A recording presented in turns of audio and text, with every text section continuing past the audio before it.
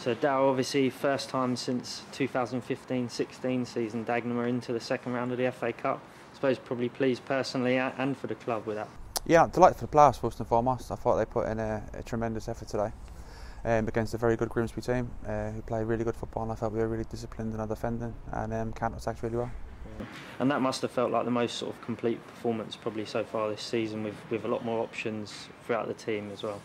Yeah, everyone knows we've had horrendous luck with our injuries so far this season, and even players that we brought in late, like Charlie Adams, Abs, and Scotty Wilson, they haven't been training before they come in, so they needed a couple of weeks to get up to speed as well, and they're finally getting to where they need to be. And Miles Weston back today as well, which is a massive plus for us, and hopefully one or two come back soon as well. And like you said, Scott Wilson not trained but looking very sharp today, and two brilliant finishes from him. Yeah, I think Willow will get better and better as we go along. As I said, he's had a little bit of training early on in pre-season, then he's not had a lot, and he's come into us, and he was probably a little bit off for his standard where he wants to be. So I think in the first couple of games, although he was willing and he worked really hard, he wasn't at the sharpest, and I think he's getting towards that now.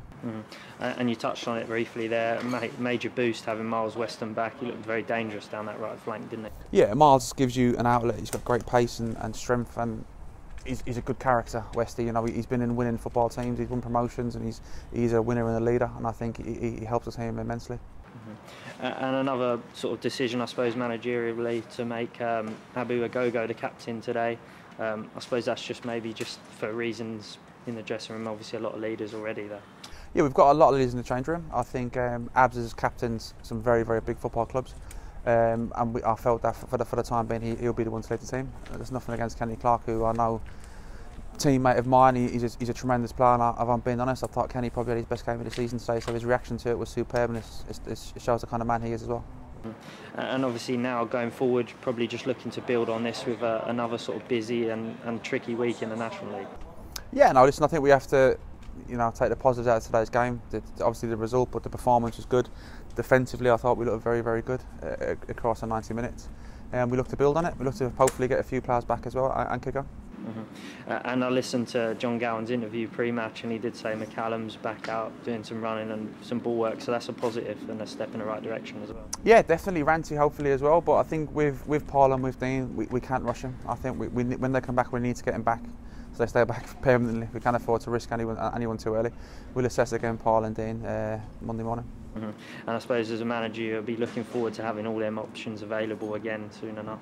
No, listen, I think if you look inside of our squad inside of the building, the players we've got, I think we've recruited well across the summer, and unfortunately for various reasons we've not been able to get everyone out on the pitch together at the right time, and we've got to be patient and wait to get them back on the pitch, and I believe we've got a side that can challenge at the top end of the table come the end of the season.